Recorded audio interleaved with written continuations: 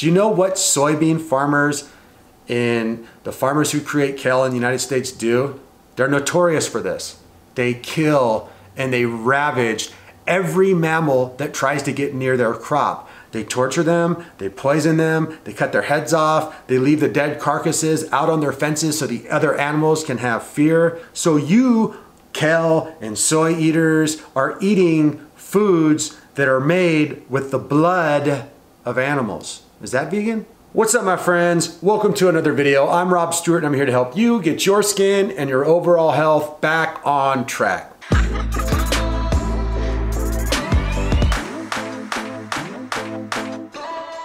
So I wasn't planning on doing this, but because of so many clients and so many people in the YouTube community reaching out to me and asking for my opinion, I decided to go ahead and watch the movie Game Changers. In the movie Game Changers, I noticed three things that are major areas of what people could consider propaganda, or little subtle sneaky lies or tricks that they're confusing people with in the movie. In today's video, I want to share with you guys what those sneaky little lies in Game Changers are. Hey, good people, I'd like to ask you for a favor. If you're enjoying this content, please give it a thumbs up, give it a like, subscribe, share, hit the notification bell, and welcome to the community. Okay, so my first major issue with Game Changers in general is that the overriding theme of veganism in general kind of doesn't make sense to me. So if you look at the definition of veganism, it basically describes consciously not harming any living being or animal on purpose in any way, shape, or form. And what vegans, hardcore vegans, believe is that your lifestyle should not hurt, kill, or displace any sentient beings. And if your diet and lifestyle does do that, then that's violent, that's an act of violence, it's low morality. And so my number one issue with the Game Changers movie and the vegan attitude in general is that, are any vegans even really vegan? Here's what I mean. In the Game Changer movie, I saw bodybuilders running around with leather shoes on, using leather straps, driving in cars with leather seats. I also saw a ton of processed vegan food being promoted in the movie. Leather is not vegan.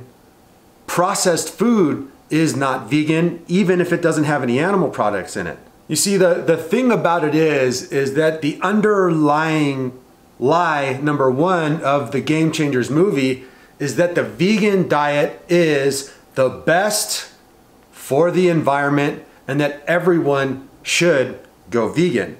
Now here's the major issue with that statement. Should everyone go vegan? No. Why? Because no one can actually be fully vegan. And if you say you're fully vegan, then that means that you do not own any animal products whatsoever.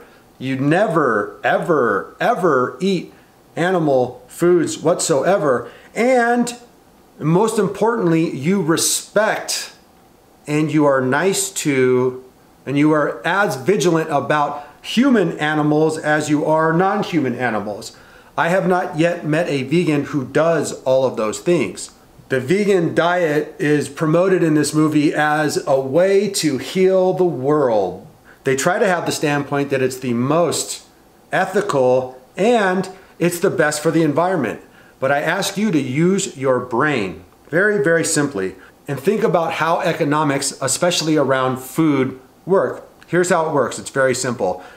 Food companies make money not on creating healthy foods.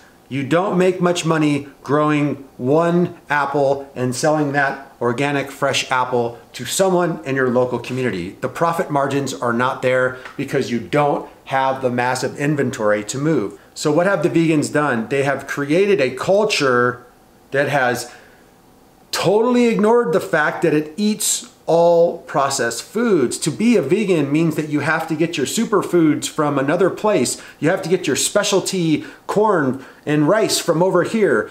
At Whole Foods, there's nothing local. At Trader Joe's, there's nothing local. I don't know too many vegans who can sustain themselves through all 4 seasons, year after year, eating locally. Now, compare that to the healthy version like a keto or a carnivore diet. I can eat local 100%. The yogurt that I'm eating comes from the goats down the street. The meat that I'm eating comes from the butcher 20 miles away who has a farm. All of the food that I'm eating is made by human beings that live close to me. I don't eat any processed foods. I don't have to pay a truck driver to drive some food from Nebraska all the way to Arizona for me. In my opinion, if you are a vegan, then you also have to be an environmentalist. And if you're an environmentalist, then you really can't be a vegan. The more funny aspects of the movie Game Changers and veganism in general is the idea that anyone who's been vegan and then eats some eggs like, you know, John Venus did, or myself who was vegan and now I'm not vegan at all, a sentiment from the movie that wasn't said out loud, but kind of in the undertones. And what I hear all the time online is, you were never vegan. And my question is to the people who say you were never vegan is, did you get breastfed? Were you a vegan since birth? Are there any humans since birth? And do you really think that every person in the Game Changers movie is vegan, and vegan in the way that you guys promote it? For the animals, nothing at all. It's like, I see leather shoes in the movie. That's not vegan. So if those people aren't vegan, how is it even a vegan movie? And I guarantee with 100% certainty that not everyone in the Game Changer movie is even still vegan, and they're probably lying about being purely vegan in the first place. I know so many online personalities that I've met in real life and spent time with and gotten to see that their veganism isn't as vegan as it seems. So keep that in your mind as well. So that's the biggest overall BS and little lie that they try to be sneaky with. And all you have to do is really go and check your facts. Go to environmentalist website. You can look at the amount of absolute craziness there is to get vegan products. It's very simple economics. If you are not sourcing your food close to where you live and you're eating mostly packaged processed foods from other places, then you are absolutely killing the environment, period. And if you're killing the environment, then I don't think your definition of veganism is right. It means you're not vegan. If you're killing the environment, you're not vegan because you don't care about human animals or any animals, because if there's no environment, there are no animals. Number 2, and this one, I made a video might have been a week ago, about, is meat inflammatory? And it unequivocally is not. In the movie Game Changers, under the radar, they try to really push vegan protein. I mean, and it's no joke that the producers and the people who are paying for the movie also are the same people who own shares in vegan protein companies. They are building a loop for you guys, a very straightforward funnel. Tell people that vegan diet is the healthiest and that animal proteins will kill you and that vegan protein is better and will heal you. Then show them a bunch of non-peer-reviewed, kind of propagandized research, and then also make a movie showing really pretty people telling you how wonderful the vegan protein is. They're taking advantage of you people, they're lying to you people, and they're lining the pockets with your money as you eat those vegan protein shakes and get sicker and sicker and sicker. There could be nothing further from the truth. The way that human body is made is that the most bioavailable nutrients come from animals, and protein is unequivocally better for the body when it comes from animals. So meat causes inflammation. Okay, then why does every single person on the carnivore diet experience zero bloating, zero inflammation, zero belching, zero burping? Because it's the most anti-inflammatory diet I have ever been on in my entire life. What I want to focus on though is the idea from the movie that protein from plants is far superior than animal proteins. Now, so also what I want you guys to do is check out the Mino Henselman link. All of the research that I'm talking about is in that link. You can go and check it out for yourself. But Mino Henselman has put up a ton of research studies. Since vegans love research studies so much and they love to cherry pick them so much, well, Mino Henselman did it for me. I think there's like 8 to 10 articles that he found or that he has out of hundreds and hundreds that you can find out there that prove that even unhealthy omnivores live just as long as uber healthy vegans and vegetarians. So that should tell you everything you need to know. Mino also goes on to give lots and lots and lots of research and data for you guys out there who have to have your peer-reviewed research. Right here is study after study after study after study after study proving that omnivores and vegetarians' life expectancy is exactly the same. The game changers is 1, saying the vegan diet is the healthiest diet in the world, and 2, it's the best for the environment. Well, I've already proven in 5 seconds that it's not very environmentally friendly at all to eat a diet based on processed foods that come from other places. But 2, if it was the healthiest diet in the world, then all vegans and vegetarians would live way longer than omnivores. Well, the data shows that's unequivocally not true. Despite when people go vegan or vegetarian, it is because they are more conscious about their health. And this should really, really show you something, that if someone is ultra conscious about their health, the way vegans and vegetarians are, and they're doing everything they can to be healthy, and they're not living any longer than old Joe Blow down there who's having McDonald's, smoking cigarettes and drinking Jack Daniels, well, that should prove to you easily that the vegan diet is pretty much no better than that. It's not leading to better results in the real world from the data than standard American diet, basically. So to say that it's a healthier diet is wrong, and to say that it is better for the environment is also just straight up wrong. Meat is inferior in protein than plant foods. Game Changers slowly, methodically paints the picture that if you eat meat, you're gonna have no gains because vegan protein is far superior.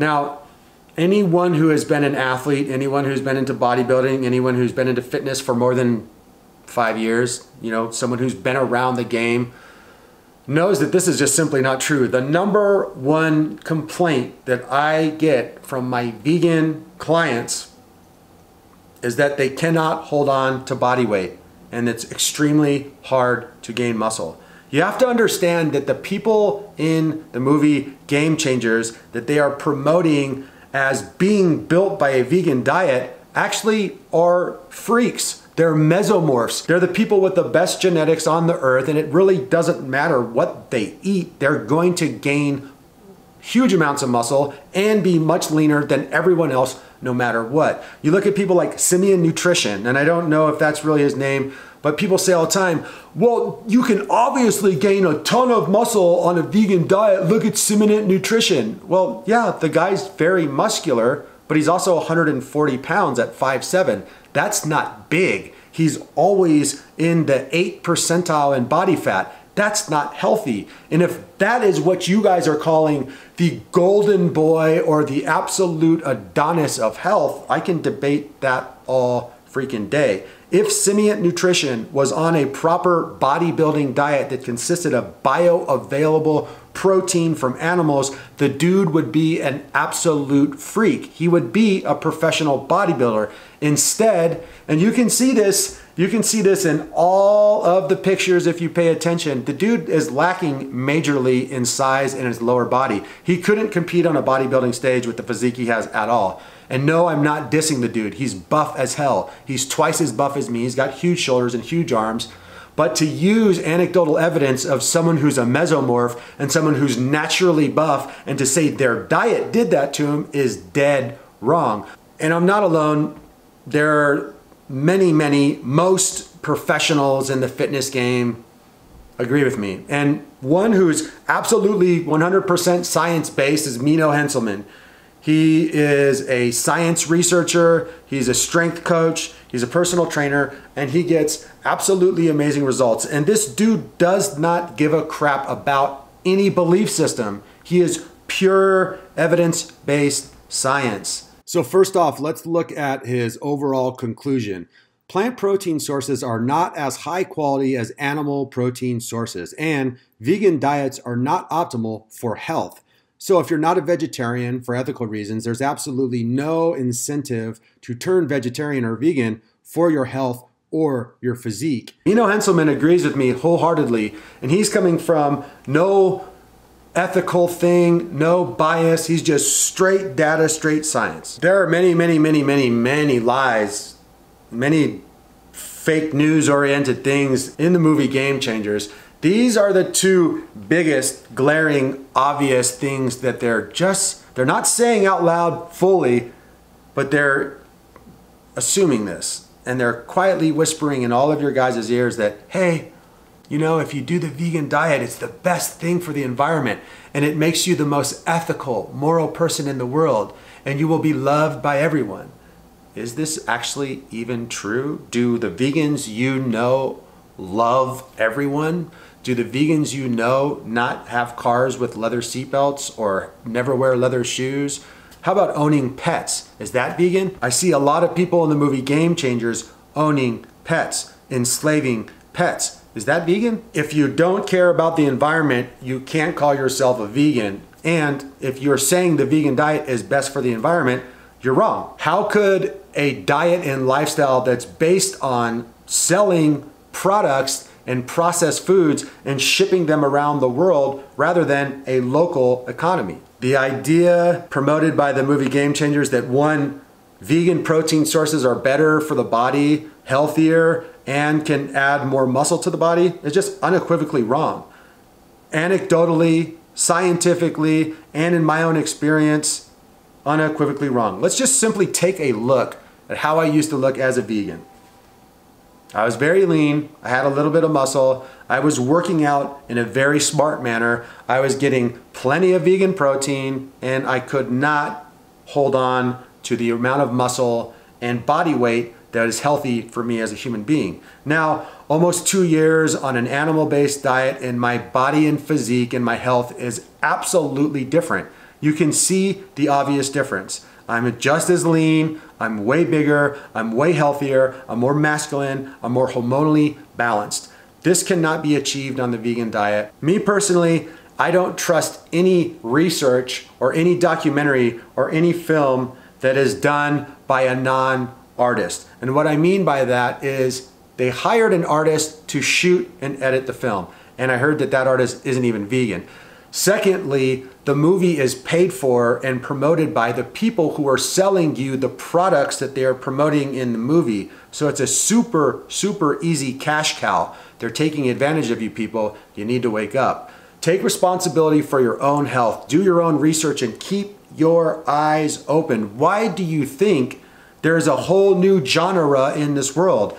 Ex-vegans. How many of us have dedicated our life to veganism and it's absolutely ruined our pocketbooks, it's ruined our health, and for most people, it's ruined their relationships. If you are a vegan person, here's what I have to say to you, or what I would ask you. If you hate humans, are you vegan?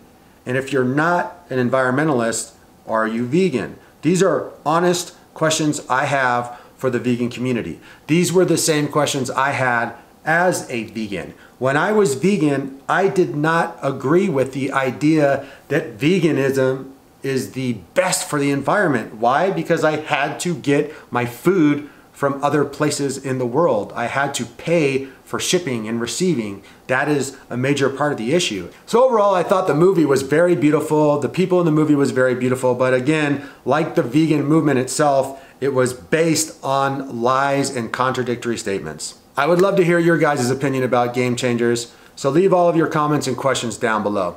Thanks so much for watching this video and turning the page back to what I really do, skin health. And if you're looking to get a hold of me to become a skin health client, there's a link in the description for a consultation. My 3 phases of skin disease reversal workbook that does have a vegan section in it is at holistichealthactivation.com. You can find me on Instagram as Rob Stuart, but in real life, I'm just Rob Stuart. Thanks so much for your support, guys. I will be back with many more videos really soon. Peace.